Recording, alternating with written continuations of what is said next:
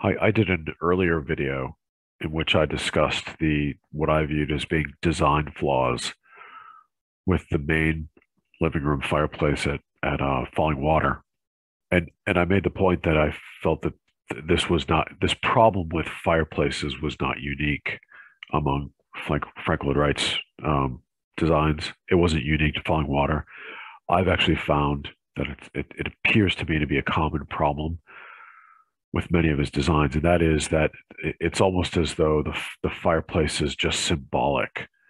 And so many of his fireplaces look like they're impossible to use, to serve as a real social focal point where you can sit there for several hours with a group of people and real comfort, real comfort, and enjoy the light, the warmth of a fire. Um, so I wanted to give another example beyond Falling Water, and I found a really good example. This is Schwartz house, which is in Wisconsin, and this is a really good example because it has two fireplaces that are right next to each other. They're divided by so you've got these two fireplaces divided by a wall that like a half wall that protrudes that kind of sort of semi divides the space into two rooms.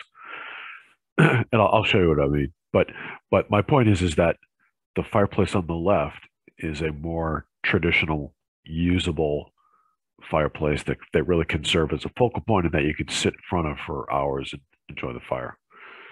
The one on the right is an example of, in my opinion, a poor design and one that really can't be enjoyed for a period of time. You'd have to basically stand in front of it for 5 minutes to enjoy it, and how long are you going to do that, right?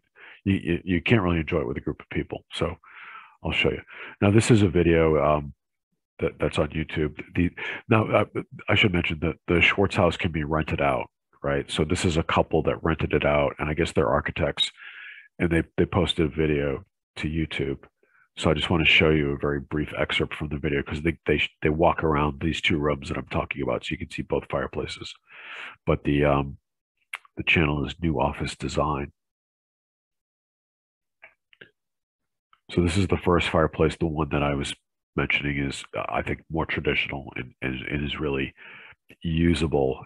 It can be enjoyed for hours at a time if you have comfortable seating.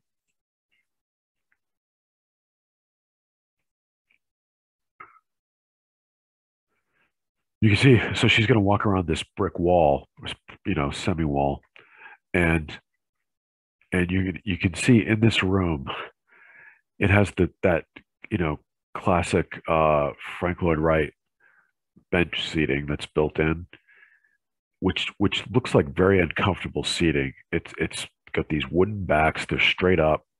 Um, the cushion is kind of high, so you see when people sit in it. I'll show you a picture.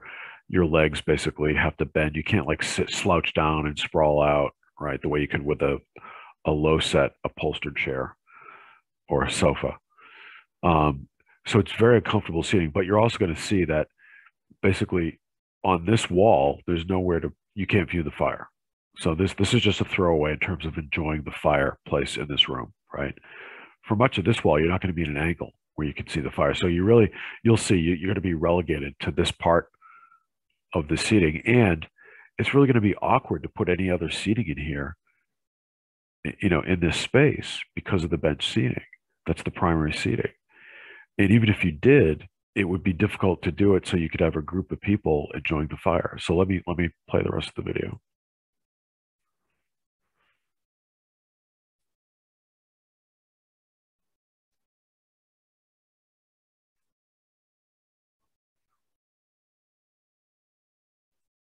Say, so so how are you going to enjoy this, right? It seems to me you're only going to be able to enjoy this if you stand in front of it, sit on the floor, or just consider it to be sort of like background. You'll catch a glimpse of it when you walk by going to the kitchen or something, right? Um, let me show you.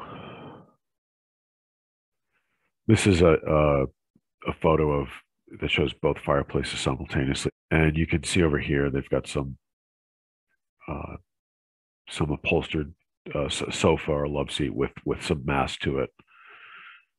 Still, I feel a little awkward because you would think you'd have something opposed to the fire too, and create a sort of an enclosed space here. But you can see my point, right? You can see nobody over here is going to be able to enjoy the fire. Yeah, they can't see it. Same thing here. I have another photo to illustrate this. Oh wait. So this gentleman is Martin Heilbronn. I think he's Canadian, and he stayed at the house and with a few people, and he made a video. But I wanted to just show you this image from his video. Um, you see my point. So here's the fireplace, and he's sitting here on this uncomfortable seating that's just above his ribs. The back is just above his ribs, so he can't really sit back. It's got this probably very uncomfortable, not very deep uh, cushion, and he's having to sit upright with his knees bent. So he's not going to be sitting there for long. But you see my point. You can't enjoy the fire from this angle with other people, especially. Now I have another photo that will show you probably the only way you're going to be able to really enjoy the fire. So this is a young man, I guess Nat Hansen. He posted his photos to the internet for the public to see, and it looks like he rented this house, and he has a caption here. It says, "Enjoying the fire in Frank Lloyd Wright's Schwartz house." So you see my point. Like, this is the way you're going to be able to enjoy the fire, right? I can't see any other way to really enjoy this fire. And that's a close-up of him enjoying the fire. And this is just another angle with some different seating. This is from that Canadian gentleman's video. You can see here that this is inadequate seating for sitting comfortably for a long period of time. So it's a tough space. I do feel it's a tough space to furnish. I think you could do it, but I think it's a challenge because it's a little bit awkward. But that said, it's a good example of the type of fireplace I feel Wright should have designed more of in his homes. And one last photo. So this is again from Mr. Heilbronn. This is another photo or image from the video showing that same seating. And you can see how far away the sofa is. He said Mr. Heilbronn said he actually had to move the sofa back because they wanted to read, and there was some ceiling lighting above here. So when the sofa was further up, there was insufficient lighting for reading, so they had to move it back. But that put him at a greater distance from the fire.